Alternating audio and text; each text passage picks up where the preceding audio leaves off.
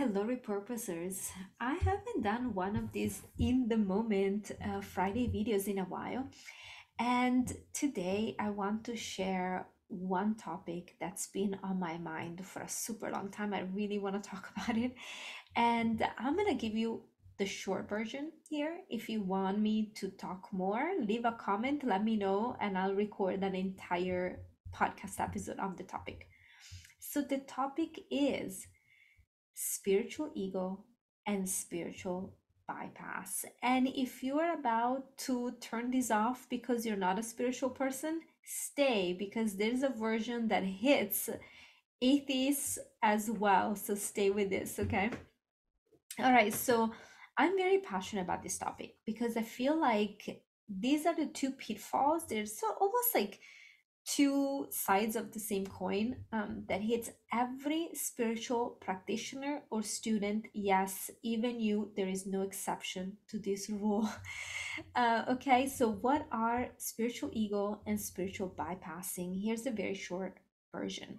It is a known fact, and every good spiritual teacher should tell you this, and a lot of them don't because sometimes they still get hooked on this. But every person, once every spiritual seeker, once you start getting deep into the spiritual path, you will go through a phase. If you're lucky, it's a phase called the spiritual ego. That means then first the spiritual practice will let you see your ego for what it is. You let go of it, you go deeper in yourself, you have experiences, you feel more connected beyond the ego. And then what feels like more of that is going to be a version of the ego, the spiritual ego. It shows up as, now I'm more enlightened than other people. Now I have the key to things because my spiritual teacher is better than your spiritual teacher. Now, I can be a spiritual teacher and tell other people what to do. Like, it's the ego tricking you. Okay, it's doing the ego thing. It's just now it has a new tool called spirituality to do it. And it's really something that really you need to be on the lookout for. Not on the lookout like stressing yourself, but be aware of, because it will hit you. It hits every spiritual seeker at one point or the other. The trick is to at some point become aware that you're going through that phase and then let it go, right? And sometimes it might come up again. You have a new spiritual practice, something happens, but essentially it's just a human thing that we do. The problem is when we are not aware, when we think we're the exception to the rule, when we don't even know it's a thing. And it's, unfortunately, there's quite a lot of people that teach spirituality that get stuck in this phase.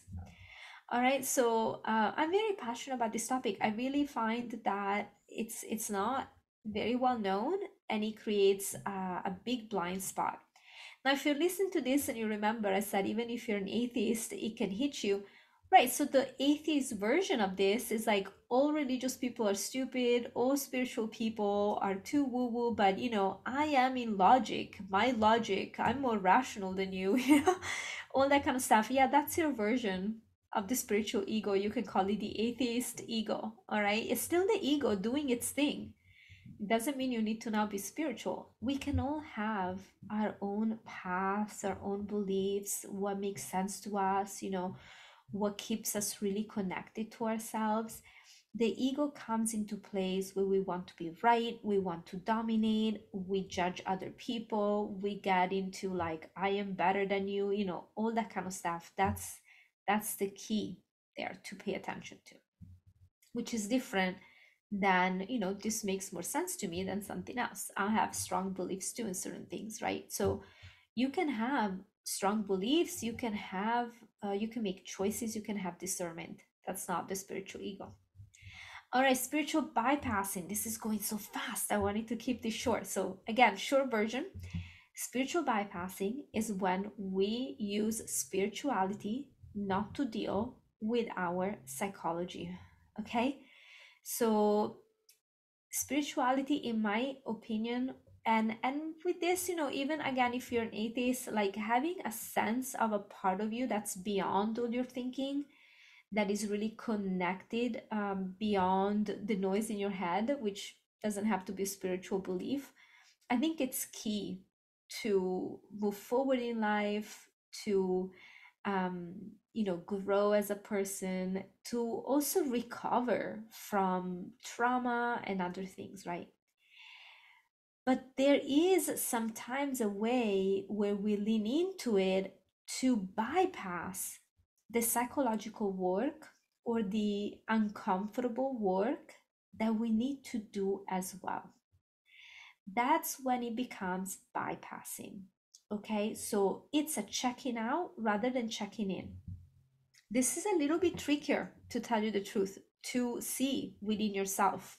Okay, um, it can be quite obvious sometimes in other people. It's when you have somebody that they seem very zen, very spiritual, very relaxed, but then it turns out they cannot handle I don't know, simple life situations, or they're super triggerable. Sometimes you notice that way, but it's tough. It's a little bit tough, this one, to recognize. The best way, for me, it's really a sense of being checked out of life, meaning like you have to protect yourself a lot. Like suddenly, like, you only can be with certain people, you only can be in certain environment, you only can be like, it's almost like, in a way, Michael Singer has a great, in I think in the Untethered Soul, he has this great metaphor of somebody who gets a thorn in their finger, and then I'm it's much better in the book, so read the book, but essentially creates an entire bubble of protection around them, and then they have to live in a certain way and move in a certain way to protect themselves, but the whole time they feel like, look, I don't have pain anymore, I don't have, while in reality they're not dealing with the thorn in their finger, they're just creating an elaborate way not to deal with it, right? And it feels to them like they're actually feeling great. That's spiritual bypassing. Okay, I have another video here on YouTube about using meditation as a way to check out instead of checking in. So, and I have a long blog post about this topic. The atheist version of this is using logic. Okay, it's like you're so logical all the time, you're so intellectual all the time, you're completely disconnected from your body, from your emotions, from the reactions of people around you, right? But you're the best at debating thing, and you're so smart. Okay, so I've been through all of this. I think these are, what's important to understand is that these are very common things that all of us will, one point or another, in big ways or small ways, bump into. The only thing is the awareness. That's the difference, the awareness. So I'm really recording this because I want to invite you to be aware.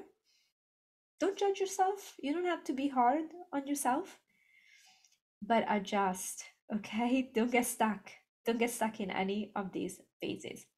All right, this is it for today. You can read more about me at repurposeyourpurpose.com. I will have links in this video, in the description of the video, so you can check a little bit more, and let me know in a comment if this is a topic that you want me to say a lot more. I'll be happy to record a whole podcast episode if this is something you're interested in. And if not, that's okay. I'll see you another time in another video. Have a great day.